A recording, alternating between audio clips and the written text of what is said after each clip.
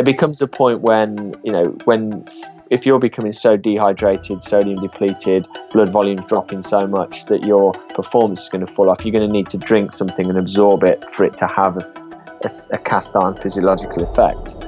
But like you said, that book, Alex's book, was so good at pointing out how blurred that line is between what is a psychological effect and what is a physiological effect, and the fact that the two are effectively intertwined.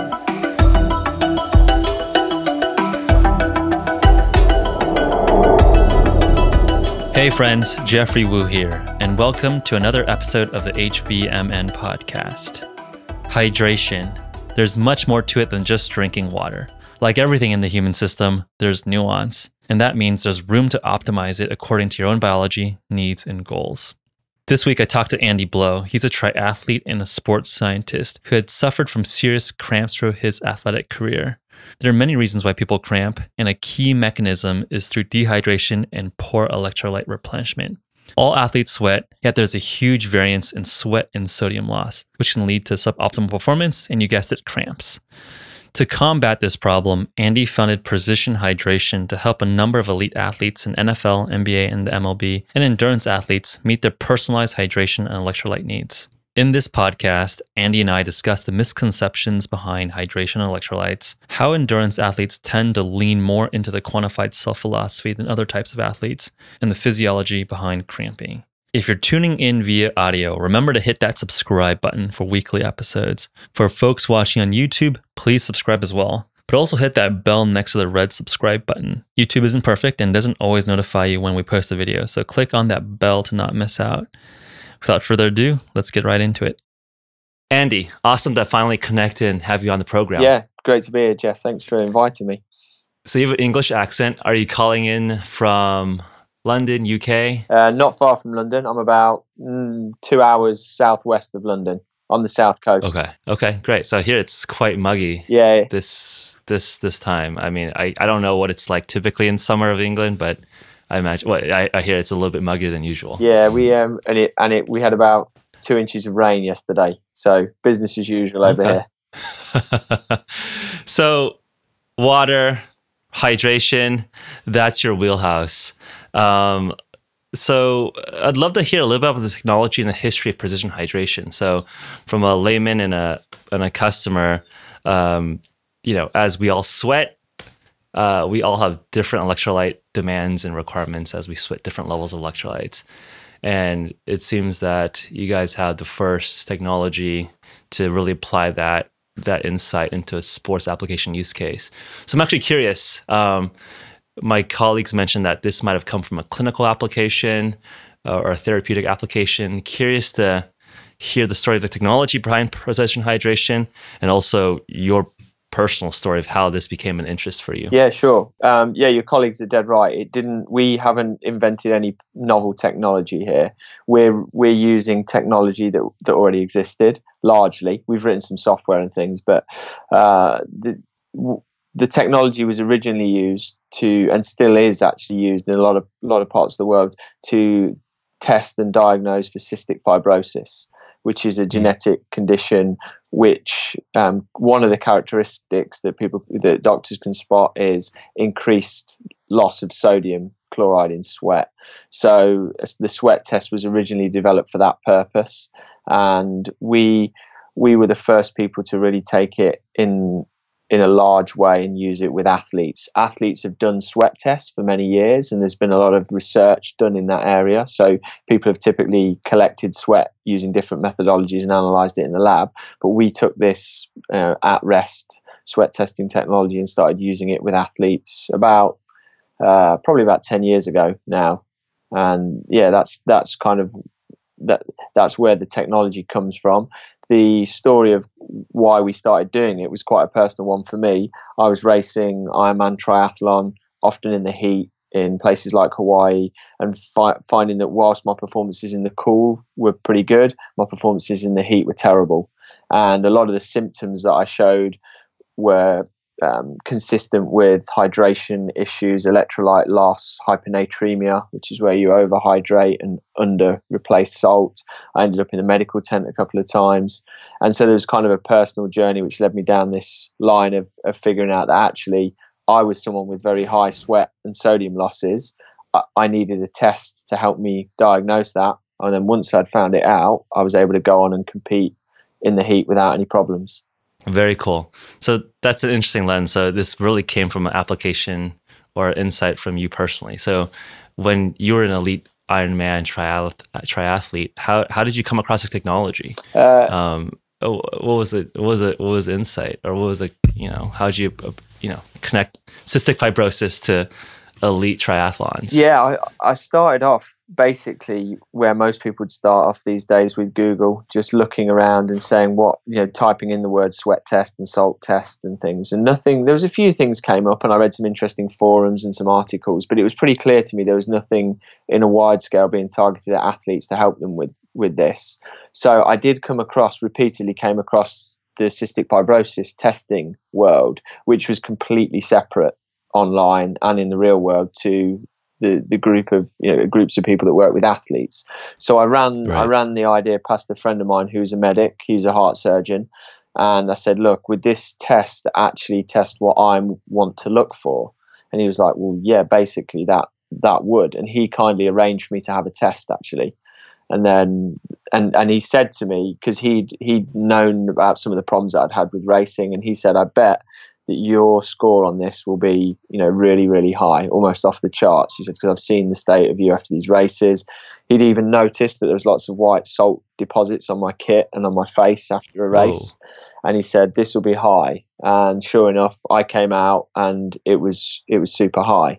It's actually not the highest we've tested. We've tested quite a few people higher than me now, but for a while I kind of held the record in our sweat test games. That's interesting. So what is the typical range, and what are the units that you measure? We measure it in millimoles per litre, and a really, really low score. Scores that have been reported in the literature go down into the low single digits for millimoles. We've typically not seen many people below 12, 15 millimole. And realistically, a low end for our population seems to be around the 20s, sort of 18 to 22, something like that. At the high end, in non-CF groups, we see up to around about 100, maybe just over 100 millimole. Wow. That can be, and then with cystic fibrosis, we can see up to 130, 135 millimole. And then there's kind of a bell curve in between. Yeah, so this is not a trivial difference. We're talking about it's like a 5x multiple difference in terms of salt usage, salt expenditure. I would say on the extreme ends, 10 times, would be what we tend to quote, 10 to 100 very roughly. And so, it's right. Oh, yeah. I'm just saying that the range. Yeah. So you're really getting, I'm just saying that, from a layman, it's like, oh, everyone kind of sweats and everyone's sweat's kind of salty. Maybe there's like 10% variance, 50% variance, but we're really talking about, 500, 1000% variance. I mean, this is a real difference that you're seeing and detecting. Absolutely. Yeah. And I think when you then, what confuses people and what confused us at first is you then have to kind of multiply that up by someone's sweat rate as well, because obviously some people, I know now in retrospect that not only do I have an unusually high sweat sodium concentration at around 85 to 90 millimole, but I have quite a high sweat rate as well. And then you multiply that up over the number of hours it takes to do an Ironman. It's very easy to see why I would run into the problems. I was losing 15, 20, 25 grams of sodium in that race, which is 10 times more than we're recommended to eat in a day. Other people, if you look at the other extreme, we meet people with a very low sodium concentration, very low sweat rate. They could be losing just a couple of grams in the same time period. So it's when you really see some big differences when you multiply it up by sweat rates and different durations of activity. Right. And how do you measure sweat rate? Is that something you also do as well? Yeah, we measure it. So what we do if we're time constrained with an athlete is we'll often just get them to estimate their sweat rate, not numerically, but we'll just get them to classify whether they think they're a low, moderate, high, or very high. sweater. Right. With a lot of athletes who train and compete a lot, they know their bodies quite well. They can give you a reasonable estimation, and then we would put that into our algorithm to help determine what kind of drinks they might need. For the professional athletes or the more advanced, we would often either teach them how to do this or do it with them and measure their sweat rates during training sessions or competitions by weighing them before and afterwards.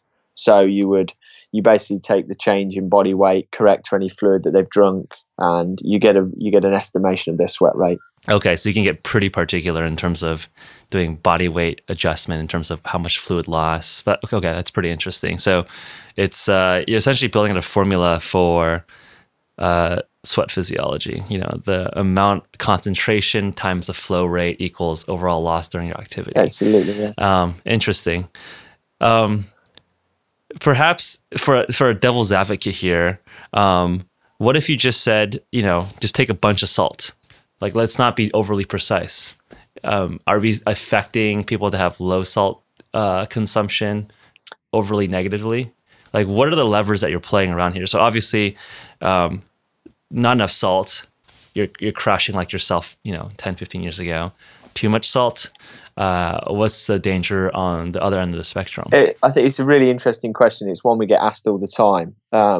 Acutely, say during a competition, I think that the risk of taking a little bit more salt rather than a little bit less is, I would always advise athletes to take a little bit more.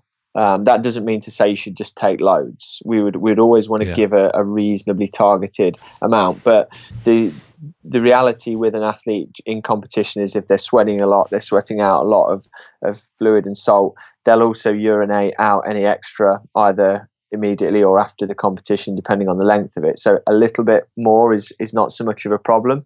Athletes who take a lot too much, we had a case of a cyclist who took too much, or we heard of this during one of the Grand Tours. I think it was the Tour of Italy, or it may have been the Vuelta, one of the hot tour cycling events. He was given very strong salt supplements by the team because it was hot. They all were. And he actually gained weight over a number of days because he was absorbing so much and retaining so much fluid. It wasn't until they took him off the salt supplements he was able to sort of start peeing it out, and he normalized his weight again. So so in a short time span or chronically, you can retain extra fluid if you take on too much salt. But for most people, that wouldn't be such an issue. We always say this is not like hitting a barn door, not hitting a bullseye on a target. We just need to get it about right for the athlete. So more sweat, more salt, try taking extra, see how you feel, see how your body reacts. And then if you're not sweating a lot, or if your activities are a short duration, or you're just not a big sweater, it might be that you don't need electrolyte supplementation. You might be fine with stocking up a bit before you go and then replenishing again afterwards. It is highly individual. Yeah, no, that makes sense. And I actually just came back from a sports science summit, and there's a couple key hot areas, and traumatic brain injury, concussion is one popular area of discussion right now. But of course, personalization. How do you periodize and cycle per individual athlete? Me as an athlete is going to respond very differently to a stressor than someone like yourself. So how do we curate and help the athlete adapt? So I think it makes a lot of sense. You're 100% right. That's the way everything's going, and the nuance of that often gets lost in a lot of the older debates. When you talk to people about hydration, the debates are very polarized. Do we drink to thirst, or do we drink to a plan? Do we just drink water, or do we need a sports drink? And none of these questions have yes or no answers to them, or they all require a look at the individual circumstance, because we've worked with athletes who absolutely benefit from a very aggressive strategy of salt and fluid supplementation during the activities they're doing because of what they're doing and because of the nature of their physiology. And I'm talking about guys basically, or girls that are doing long duration, very high intensity endurance exercise, normally in the heat, sweating a ton, Tour de France riders, back-to-back days, Ironman athletes that are out there all day, football players doing 2-a-day practice in pre-season, that kind of thing. These people benefit from aggressive fluid and salt loading because they're losing so much. Right down the far end, you've got people who are going out and doing their local 5K park run. They're jogging a few times a week. They might do some yoga and stuff. These people don't need to be smashing a sports drink every day. And it's completely, the debate will never come up with the right answer for everyone. It's got to be case by case. I mean, arguably, you could make the strong thesis that it's bad for people if they're smashing Gatorades that are just not. I mean, they're electrolytes. I mean, when Gatorade was first invented in the '60s, it was an electrolyte drink, and now it's more of a sugar bomb. Yeah, which is kind of a devolution of what the purpose of that product was supposed to be. So if you're just slamming essentially soft drink level sugar twice a day when you're doing a 5K, you're basically on the track of giving yourself diabetes. Agreed. And I think that's part of the problem people have with the kind of sports drink industry. It's got a bad name these days because it's seen as having been co-opted by the sugar industry, by the soft drinks, the soda industry, because the big players, Gatorade is owned by PepsiCo and Coca-Cola has its Powerade, and it's just bought a big share, I believe, in Body Armor, which is another new up-and-coming sports drink. So I think quite rightly people are starting to kick back against these things again, just because we're selling this as, this is branded on in the US, all of the major sports leagues, all around the fields. Everything you see people drinking is Gatorade bottles. And it's kind of, they've done that thing, associate it with athletes, make it look healthy. It's a healthier alternative. In reality, it's not really, but I don't even know if any team actually uses Gatorade. I think I'm just thinking about it. I mean, I think they have it out there because it's required by contract. Yeah. But the athletes themselves, okay, I mean, we can't overly generalize because I think half the time the sports nutritionists are just trying to take the athletes off of Skittles and candy bars. Yeah. And then the other half are pretty dialed into their nutrition. But I would say that more and more people realize that that's not what they need for optimal nutrition. Oh, definitely. I mean, we've been in and around a lot of US sports teams because we do our sweat testing. We actually supply a lot of hydration drinks and products to major sports teams in the US. I've seen a reasonable amount of Gatorade drunk, but I see a lot of other products being used these days. And I definitely can't name names because it would get someone into trouble, but I've seen one NFL team donating a lot of its Gatorade into a local high school, for their football team that doesn't have any major funding because they just can't get through the amount they get given. So people are becoming more sophisticated. A lot of people in sport and around sport realize that just because the guys are drinking a Gatorade bottle doesn't mean it's got Gatorade in it. Exactly. But we've got a long way to go to break the mass public perception of that, I think. Right. But I don't want to go overly extreme here. There's a role for carbohydrate, role for sugar, for exercise. So it's not like you don't need sugar, you just go full keto. That's incorrect. You want sugar for anaerobic type movements. So I'm actually curious, with precision hydration, is that another variable that you offer your customers, where you have electrolytes and you vary the electrolytes based on your sweat test results? Yeah. Are you looking for other personalized variables for your line, or is it mostly just focused on electrolytes? At the moment, we're focused predominantly on electrolytes. We definitely understand, though, our products don't contain a lot of energy. A lot of them contain zero energy, 0 calories. Mm-hmm. And then we have one line of products that contains a very small amount of carbs. So around about 2.5 to 3% carbohydrate solution. When you compare that to, say, a Gatorade at 6 or 7% or a soda at 9 or 10%, it's quite low in sugar. And the idea with that one is that it just gives, sometimes there's certain situations where athletes need that little bit of sugar in solution with electrolytes to help speed transit of fluid across the gut. So it helps with that.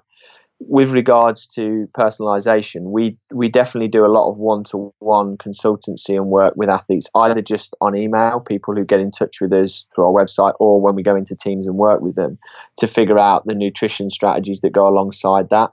Because for endurance sports in particular, figuring out that relationship of what do I need to drink and eat to perform at my best in different scenarios is critical.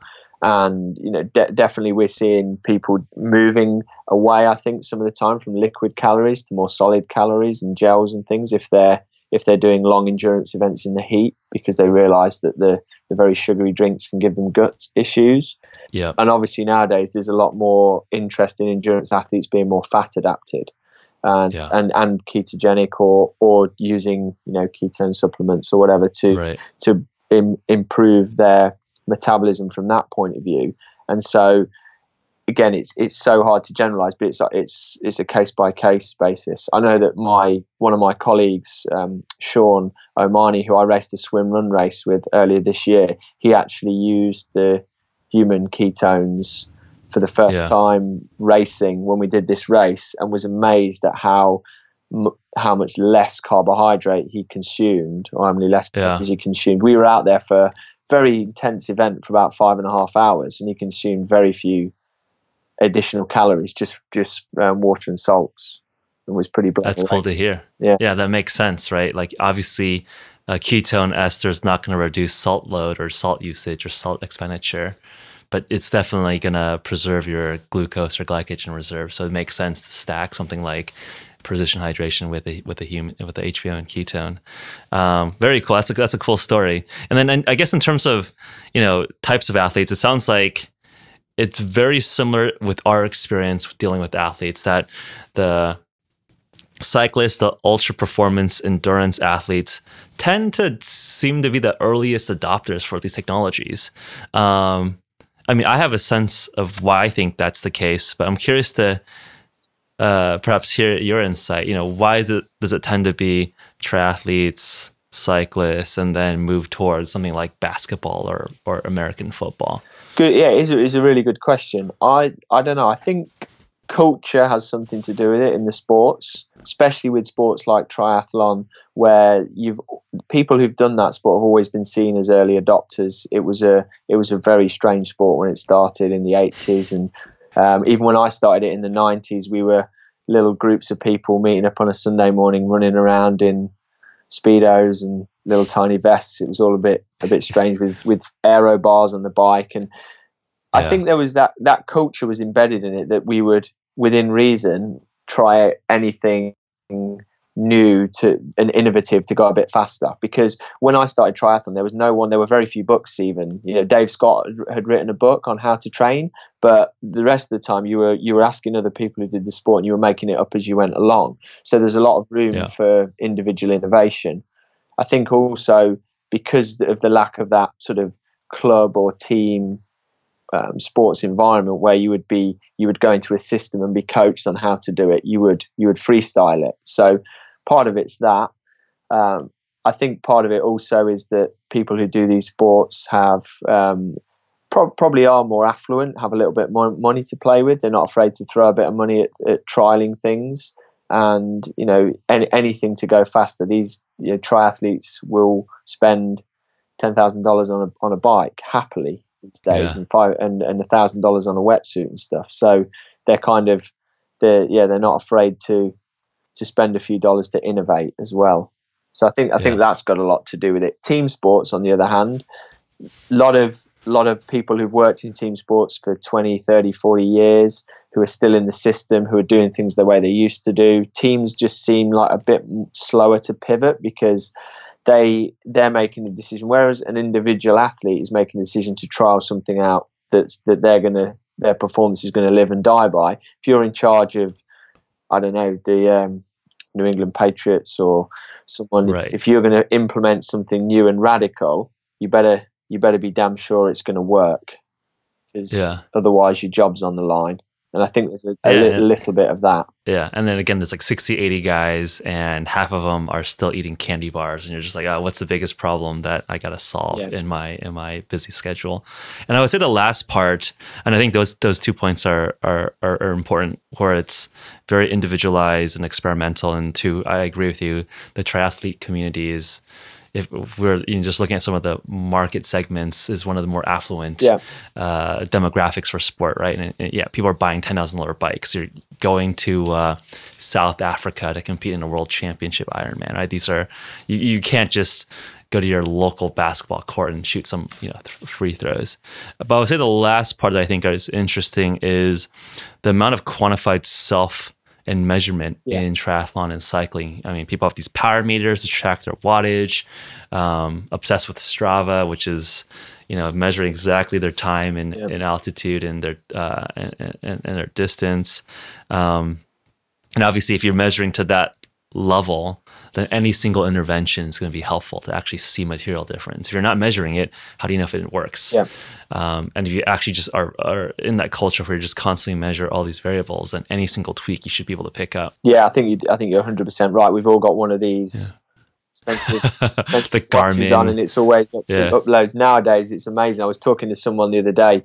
I used to log my training. I was an early adopter of this kind of stuff. But even in the past, I would tend to use it fairly selectively. So key workouts or times. But now, because these days, it connects straight to the phone, it uploads everything automatically. It's so easy to log absolutely everything you do, and that can be a great thing. It can also be a bit of a dangerous thing for the addictive type personalities you get in sports or endurance sports, I think. But it's certainly, you can measure it all and see what's happening with your performance. I actually asked this question to most guests who have some sort of experience here related to this. What is your thought on the quantified self? And to give you a couple of sense of the polls, you have certain athletes who are all about it. Let me measure everything. Let me be a scientist. Let me be a biohacker. Let me tweak every single variable and obsess over the data. And then you have people on the other side of the spectrum that I would say are more just animal instinct, animal smell. I just want to, I understand my body and the intuition around my body so well that don't give me all that stuff. That's a distraction. Let me just be on my bike. Let me just be on the road running and feeling it. What is your sense? I mean, obviously, I think there's value to both sides. I think you really converge. But, have you played with that philosophy battle in your own head? I would say, having been fortunate to be around a lot of elite athletes over the years, either training and competing with them or now kind of working with them as an external consultant, the majority of the really top athletes that I've worked with tend to be more intuitive and more led by their bodies. That doesn't mean that they all shun technology, but I think that they trust their body first and use data to back up or add to what their instincts and things are telling them. I think athletes that are led 100% by the data or get too wrapped up in that, they lose something in that process potentially, especially when it comes down to racing. I think it depends what you're doing to a degree. If you're a track cyclist who's riding solo or a road time trialist where it's all about aero position, many watts as you can for X amount of time, you can be being a data geek probably helps with that a lot. If you're more like a road racer or a runner who's in a mass participation in a marathon, or where you see at the front of the marathons these days, it's largely all East Africans. None of them are wearing watches. They're going at it and they're racing each other, and it's man on man. You've got to live by your instincts there, and so as a sports fan and as a fan of elite athletes in general, that's what I love to see. I love to see them without the technology, like people racing. I think though what's fascinating is then being able to record that stuff, so maybe getting some of these guys to wear watches and collect data, and then being able to retrospectively analyze it. Or I would love to work with some athletes like that and help them. Maybe you could uncover some things from measuring it and looking at it afterwards, and I know that a lot of people are into that. Yeah, I mean, I think that that's a sensible convergence of those two methods. I think when you're actually competing, you're not trying to look at your heart rate variability. I mean, just go win the damn race, right? Like, why are you looking at data? But when you're in training, when you're reviewing, it's nice to have that data so you can actually tweak and play around. So I think there's, of course, value to both side of things. Curious to hear about your thoughts on, I don't know if you've read Alex Hutchinson's new book, Endure. We actually spoke to Alex last week, so it kind of, our conversation there is percolating in my mind. I think one of the biggest takeaways from that book was the story around Tim Noakes and Samuel Marcora and their approach towards sports science, with the brain being the dominant organ, or at least a very important contributor to physical performance, right? Psychobiological theory, or the central governor theory, where the body is almost a sub-input into the brain, and the brain ultimately decides whether you're going, putting out more or putting out less.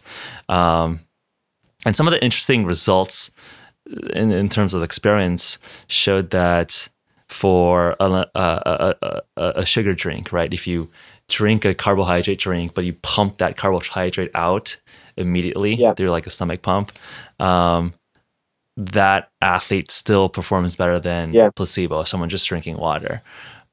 Curious to get your sense of that kind of psychobiological effect on an input, and if there's any applications towards electrolytes. I don't think that's been studied, but curious to get your thoughts. Is that salt load helpful physiologically to control, the ion shuttling in your cells? I imagine that's an important part of it. But I'm also wondering, is there a psychological effect? You have some salt in your mouth, your brain's like, we got some electrolyte. I think there could well be. The closest that I think people have come to actually studying that formally is looking at the effect of pickle juice on cramping. So, for instance, a lot of people, cramping is a whole debate in itself. Some people think cramping's got nothing to do with electrolytes. Some people think it is the answer. The reality exists, I think, in the grey area in between, where sometimes cramps are, people are predisposed to cramps with large fluid and electrolyte deficits. And for many years, pickle juice with a very high sodium content has been used to alleviate cramps in football players and other people. Now, when they've measured it, you put pickle juice in someone's mouth, and it can alleviate a cramp, but it happens so fast that it's almost you have to rule out the fact that it's been absorbed and got down into the body at a cellular level. What it's done is they think it's maybe affected some receptors in the mouth, which then go on to create a cascade of events in the central nervous system, which then allow the muscles to relax. So there are some products on the market that are claiming to be able to sort of take advantage of that, which is a really interesting theory, actually. I also think on a purely, if you like, the purely placebo or psychological level, though, definitely that carbohydrate mouth rinsing has been proven to be effective. And I certainly think that if you've got athletes who've got especially if they've had a past history of problems with sodium depletion or hyponatremia or cramping, you put a salty tasting drink in their mouth, that's going to make them feel good. And anything that makes you feel good can give you that little bit more gas, basically. There becomes a point when if you're becoming so dehydrated, sodium depleted, blood volume's dropping so much that your performance is going to fall off, you're going to need to drink something and absorb it for it to have a cast iron physiological effect. But like you said, that book, Alex's book, was so good at pointing out how blurred that line is between what is a psychological effect and what is a physiological effect, and the fact that the two are effectively intertwined. And it's really, really interesting. Yeah. I mean, my quippy takeaway from that book is that the best way to train is to trick your brain or train your brain. But the best way to train your brain is to actually just do the damn exercise. So it ends up being just exercise a lot.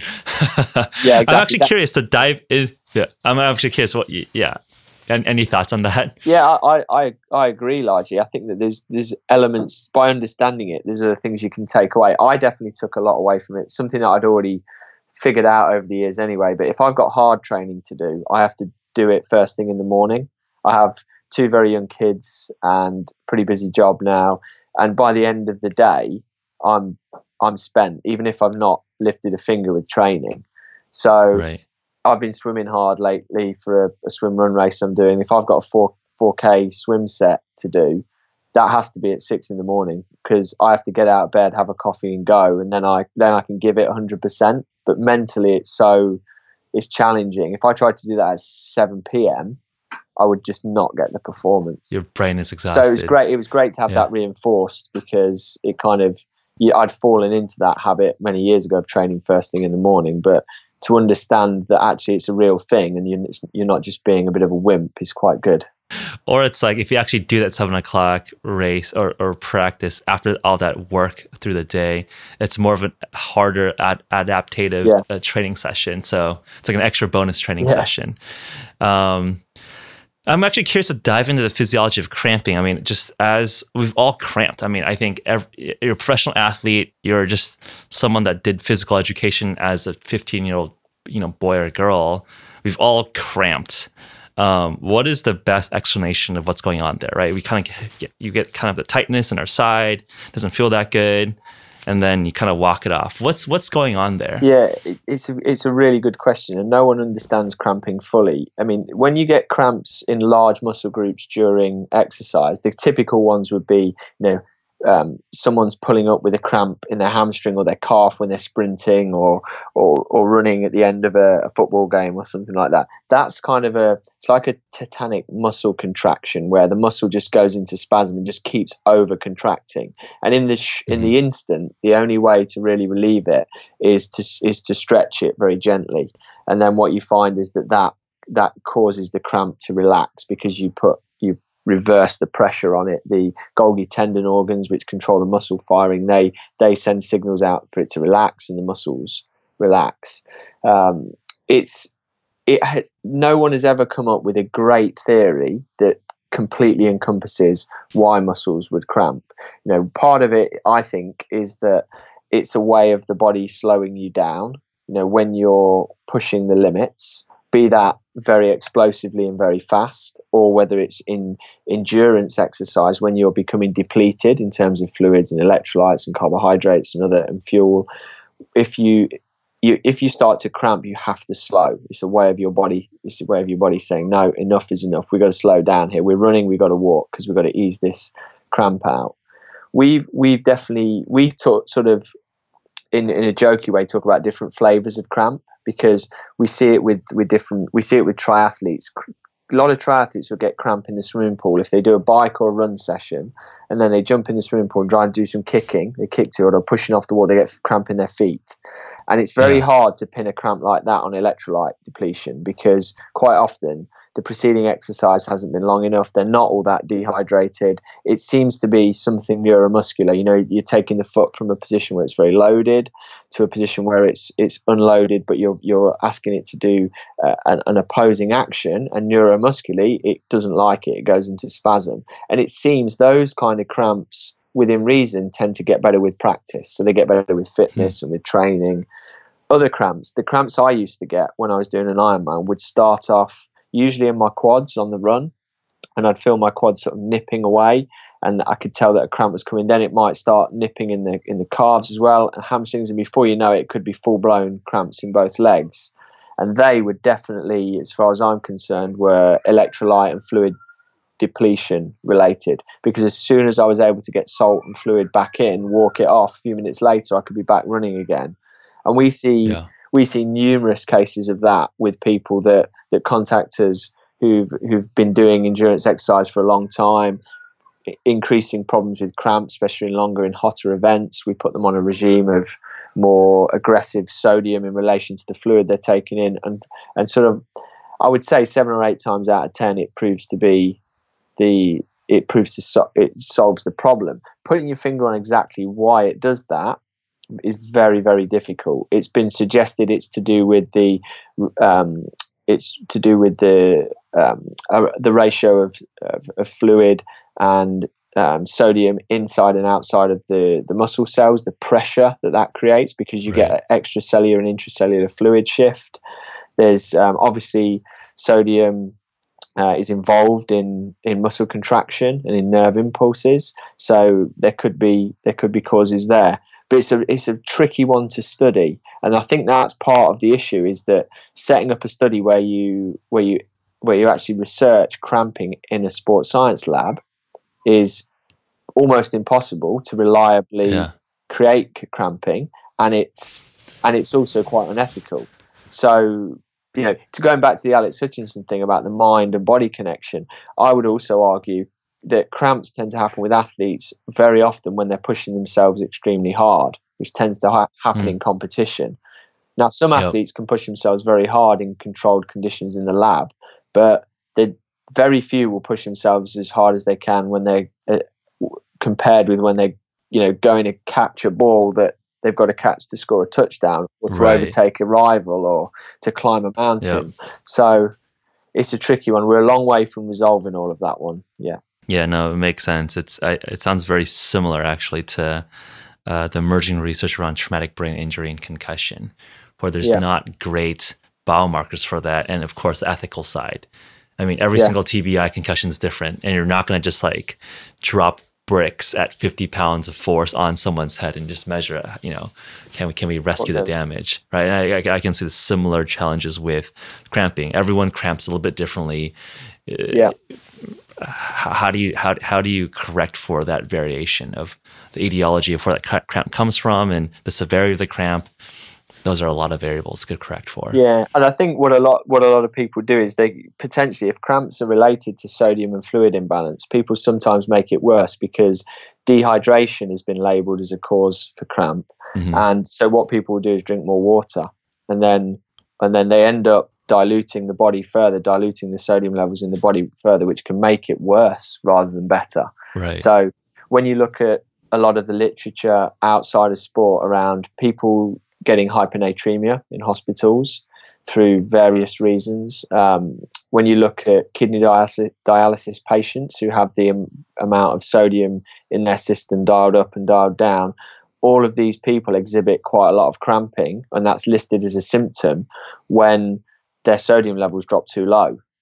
So in a completely different scenario, we get people cramping when we mess about with their sodium and fluid levels. Right. But it's just in a different domain, and I don't think many people have looked at that research and then crossed it over with sport to see if there's any correlation there. No, that's a good actually segue to something I wanted to ask you about, or at least discuss with you around Professor Tim Noakes's idea about being waterlogged. Yeah.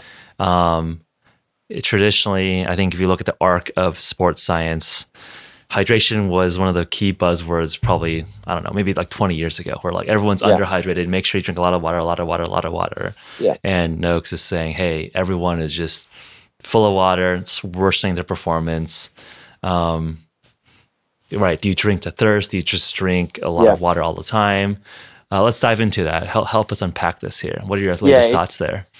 It's a massive topic, and again another one that we get challenged on all the time, because I think what Noakes has done with that book Waterlogged and with all his research is definitely highlight a huge issue, which is over drinking. So there are a lot of athletes that consider dehydration to be the root cause of all athletic ills, and just drink and drink and drink and drink. It's almost like you can't drink too much, so just keep topped up. You've got to be peeing. When you pee, it's got to be clear. You've got to pee loads all the time. If you're not properly hydrated. Right. There's this. I grew up through that era in the 90s. If you weren't carrying a water bottle around with you as a sports science student, you were doing it all wrong. You needed just to be drinking the whole time. Right. And so in that dimension, and all the cases of hyponatremia, which is really what got Tim Noakes interested in this, which is where people dilute their blood sodium levels down to critical levels. That has been shown. The principal problem with people getting hyponatremia is over drinking. So they just drink beyond the dictates of thirst, fill themselves up, and have problems. And to a large extent, I don't have a problem. I think what Noakes has done there, 90% of what he's saying is really good, and athletes should listen to it. It's the counterpoint to 30 years of Gatorade marketing saying you need to drink more, and it's the natural reaction to that after an amount of time. Where I think there is a problem with it, though, is just Tim Noakes' take-home message from Waterlogged is just drink water to thirst. That's it. Yeah. And for a lot of people, a lot of the time, that's good advice. When you get, though, into endurance athletes doing very long training sessions or races, when you get into football players doing 2 practices a day in the summer heat, anyone who's just exercising in a hot environment, sweat and sodium losses can be very high. And there's a lot of evidence, some of it's anecdotal, but some of it's good published research as well, to show that by adding sodium and fluids together to rehydrate and maintain blood volume and blood sodium levels, you get a better performance effect and a better health effect than you do from just drinking water alone. And I think that's where that nuance is lost in this debate. We've gone from sports drinks are all you need to drink. Well, we started off actually before Gatorade and everything, no one was allowed to drink during exercise. So we went from, don't drink anything at all, through to drink as much Gatorade as you can, to Tim Noakes, just drink a bit of water when you're thirsty. And these are all sound bites, and they're not telling the complete picture. When we've published some research earlier this year where we looked at two very interesting cases, people who got hyponatremia. One was a cystic fibrosis patient, and they have this very high salt loss in their sweat. And this guy was young adult working in Haiti as an aid worker, drinking lots of water and some Gatorade, trying to stay hydrated, and ended up in the ER with hyponatremia because he diluted his body sodium levels so low. We found another case which was very, very similar in terms of looking at the numbers in the hospital report, from a lady who was doing an Ironman triathlon in the US, who'd also drunk some sports drinks and some water, but had got hyponatremia. And she, when we tested her, we did a sweat test with her, she had very, very high salt losses in her sweat as well, a bit like I do. And I've suffered a mild case of hyponatremia in the past. And we were able to get this piece published in the BMJ, not directly as an attack on Tim Noakes by any stretch, but as a counterpoint to the suggestion that it's only over drinking that can cause hyponatremia.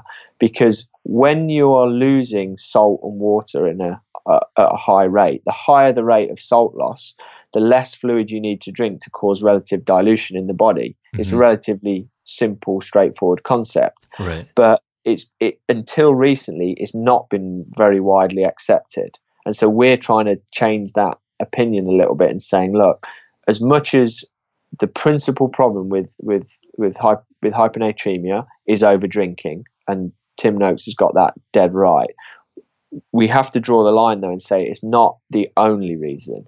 People with very high sweat salt losses, and a really interesting group to study with this is cystic fibrosis patients, because in hot weather when they exercise, CF patients it's accepted they have a far higher risk of hyponatremia. Mm-hmm. So if we then just go down that continuum a little bit and go, what about the guys who haven't got CF but are losing 100 millimoles of sodium per litre? Surely their risk is higher. Yep. So we all exist on this continuum somewhere, and I think that's a very interesting concept, and one that we're working with a CF doctor called Dr. Doug Lewis, and a researcher called Dr. Tamara Hugh Butler, who was actually one of Tim Noakes' students in Cape Town, and she's been working on this with us. And like I say, we got this paper published, and hopefully it's the first of a few in that vein that we're trying to get out there. Very cool. I mean, getting the randomized control trial, or at least the peer-reviewed published papers, is quite an endeavor. So congrats on that. I want to dive into a little bit on the research side, but I want to just comment on the notion that it just seems that within the mainstream of sports science that people like simple answers. And as an engineer by background, or a computer scientist by background, I think perhaps engineers are more comfortable with just spectrums or continuous distributions, as opposed to just like a polar, like on or off binary switch. Yeah. But like, I think through the good work of folks like yourself and just the broader movement in the space, I think people are starting to be able to handle more variables. But I think just from someone that might have come from just a different background into the space of human performance, it just seems that like, okay, the human physiology has, a lot of variables. And I think it is obviously easier if you're an athlete to think about one or two variables, like water and like salt. And then those are only two variables I need to think about. But obviously, as we're talking about with the specific case of just electrolytes, there's, the amount of salt load, the millimoles that you're losing, and the amount of total fluid loss, right? There's like all these variables. And maybe it just takes time for people to just realize that a human system, like any other system, is a system that encapsulates much more than just one or two variables to think about. I think you're 100% correct with that, and it's a problem that we have all the time, because we'll get challenged by people who will ask, well, I thought you needed to drink just water. You're telling me I need this, or the classic ones in sport recently that I can remember are, and you'll be very familiar with this one with what you guys do, is carbohydrates. You either are pro carbohydrate and think you should eat it 3 times a day, right, and in between meals and all the time, or you're anti carbohydrate. Right. You're a keto fanatic. You just live on bacon, almonds. But we saw it not too long ago as well when running with shoes, barefoot shoes or ultra cushioned shoes, right, or stability shoes. Right. They always seem, like you say, they always seem to be polarized, and people want the answer. They want a soundbite. They don't want to necessarily, and we're all guilty of it in I think, well, we can be, until it gets pointed out, outside of your kind of main domains of interest and expertise. It's very easy to go looking for what's the quickest, best, easiest solution for this. Someone walks up into a running store and they're like, what are the best running shoes? Are they ones with no sole, with just a flat sole, or with a big cushioned sole? Right. And it's like, well, you need to sit that person down and start a whole long conversation about what kind of running they're doing and what their background is and what kind of foot shape they've got. And you got to, and ironically, where you end up with a lot of these things is, with all the intelligence that you can put into it, going out and trying it is a big part of figuring out what works for you, because we can think about some of the variables. So we always say this to people who have a sweat test. We measure their salt loss. We look at their sweat rate if we can. We look at the type of activity they're doing, the duration, the intensity, the environment, and then we have an algorithm which then gives them a recommendation on what kind of volume and what kind of strength of hydration products to use. But it has to say in very big letters, you need to go out and try this and test and adjust and work with us to dial it in, to make it 100% yours. Yeah. Because that's how you actually get the best result. And being comfortable with the fact that there's not a right answer or a wrong answer. There's just degrees of being a little bit more wrong or more right, and somewhere in the middle fits. It exists. Your right answer, right, is very important. Yeah, I mean, I understand from a sports physiologist perspective. Okay, you got to have some best practices to recommend to people, because people want simple answers, and I understand that. You just cannot tell everyone all the nuances all the time. Otherwise, information overload. So I understand the desire to have a kind of a simple framework or discussion, but let's not take that to mean the complete picture. Obviously, with each individual, there's nuances, and let's not obfuscate the details for the sake of expediency of explanation. Yeah, that's it in a nutshell. Because if you dumb it, sometimes you have to dumb things down to get people to get started, to help them over the line, to try something new or to try something to push them in the right direction. But you can't then just kind of exist with that being the be all and end all of your advice or your offering, because then you do miss out on all the good stuff, the figuring out the details. Right. So Andy, it sounds like you actually have some research going on. So what's in the research pipeline? What are the collaborators, and what are you guys most interested in? And then how can we expect to see your work and the broader precision hydration work continue to evolve?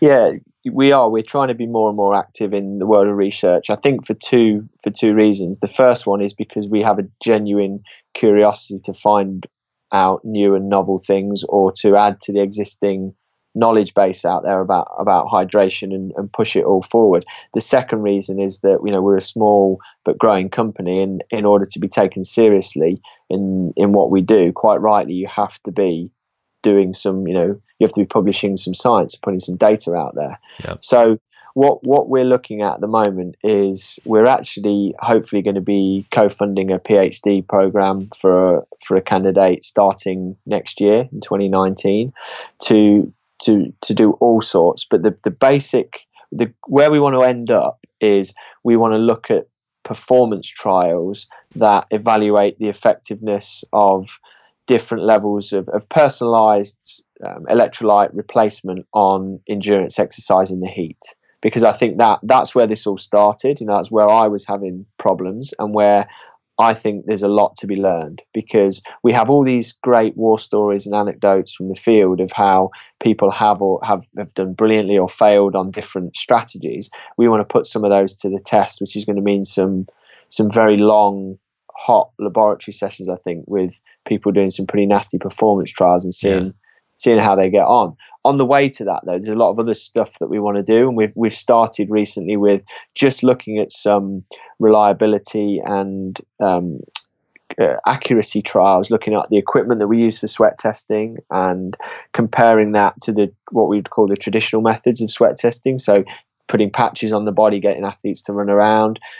We test people with a sweat sample that's taken from the forearm. Now, we understand, with the best will in the world, that is not going to be totally representative of sweat from every other site on the body. Mm-hmm. We believe from some of the work that we've done that it's quite representative. It's a good place to start with. And certainly if we want to put people in a bucket and say you're a low, medium, high, or very high salt sweater, then we can do that from that site. But what would be really interesting is to actually, take some full sweat results from some people, compare them with the forearm sweat, and maybe see if we can be a little bit more accurate with what we're doing. Yeah. So we're literally talking to some people at Loughborough University in the UK at the moment who may be able to conduct that type of study with us. Then I think between that and the performance trial, there's other things to look at with just general, sodium supplementation versus placebo in some lab trials and in some competitions. There's a great piece of work done by some researchers in Spain a few years ago where they blinded a bunch of subjects doing a half Ironman triathlon in the heat, gave them all some capsules which either had salt in or just had a placebo in there, and they got a very strong positive result with the athletes taking the salt capsules, because those athletes, they were allowed to drink as much as they wanted, going back to Noakes's, drink to thirst. They chose to drink more, probably because they were thirstier, because they were ingesting salt, right, which kept their blood volume higher, which led to them being on average quite a few minutes faster over a half Ironman. So I think we'd like to look at those kind of studies in the field and see if we can replicate some of those results, because, obviously that's of a great deal of interest to us. Yeah, that'd be a good sort of proof is in the pudding type of result that you can show, an NFL team or all the other customers. Curious, are you guys also looking to bring some of the new research back into therapeutics, the clinical side of things as well? Or is that, are you guys solely focused on the sports performance? We are pretty focused on sports performance, but one area where it crosses over quite a lot is with the work of Dr. Doug Lewis, who I mentioned a few minutes ago. We published a paper with him already, and Doug is an interesting character because he's a CF doctor, is his main day job. So he's working with a lot of CF patients. But he's also an Ironman triathlete himself, and he's very into sport. He's also like a world champion sweater as well. He can sweat more than any other man we've ever met, I think. So he's a great colleague for us. And he's got a strong interest in looking at the hydration requirements for his CF patients, because a lot of them are even if they're not doing sport, they might just be building a house, or working out in the summer heat, or digging a garden, or like this guy working as an aid worker in Haiti or whatever. And we're working with Doug to try and use what we learn from heavy sweating sports people to say, okay, can we advise CF patients a bit better? Because Doug's belief is that their current evidence-based guidelines for fluid and salt replacement aren't very good. Yeah, because CF, unfortunately, people suffering with CF until relatively recently didn't live very long. Now they're living into their 20s, 30s, 40s. So they're living a much fuller and more normal life and hopefully with more exercise involved. So there's kind of an emerging subgroup there where I would like to think some of what we learn can go into there and vice versa. So that could be quite cool. Yeah, that makes sense. So, this is a fascinating conversation. I think it's one of these topics where I think just growing up in a somewhat sport-focused life, I think almost all of us learn something in like physical education classes around sport, that hydration is something that's so baked drilled into all of us. And I think it's helpful to just unpack some of the confusion and subtle points around hydration. So where do people find out more about your work? I mean, so there's the sweat testing. I know that you have different centers or areas that do that. Where do people find you online? What's the download in terms of all the ways to access and learn and keep up with your work? Definitely the best place to start is precisionhydration.com, which is our website. It's a largely consumer-facing website where people can do a free online sweat test, which uses an algorithm that we've developed based off of the results of a lot of our proper sweat tests. So basically, you answer some questions, and it says to you, right, we can't say for sure, Jeff, but it sounds like you're going to be a guy who needs, this type of drink for this type of activity, and then you can go give it a try. And we have a lot of people that do that, so that's a really good place to start. We've also got a tab on the website which is the hydration advice tab, which is actually becoming more of a blog. It does have a lot of hydration advice in there, but it has a lot of general performance articles as well, just kind of areas of interest. We're on all the usual social media like Facebook, Precision Hydration, Twitter is at the Sweat Experts. We try to tweet all sorts of useful stuff on there, and Instagram is at Precision Hydration as well. And through any of those, they can DM us. We're a pretty friendly bunch. We try and get back to everyone. So we're not just sat here ignoring the messages. If people want to reach out and email us, or they can always email hello@precisionhydration.com as well. We'll always get back to them. Awesome. Thanks so much for the time, Andy. No worries. Thanks for having me on. We got to hang out in person next time, either when you're in San Francisco or when I'm in the UK. I'll drop you a line. There is always an open invite down in our offices. All right. Cheers, Andy. Thanks so much. Thanks. Bye. As always, please send my producer Zill and I feedback at podcast@hvmn.com. iTunes reviews are always appreciated. And remember, you'll score a free Sprint Mini in the process. Appreciate it. Thank you so much. And talk to you soon.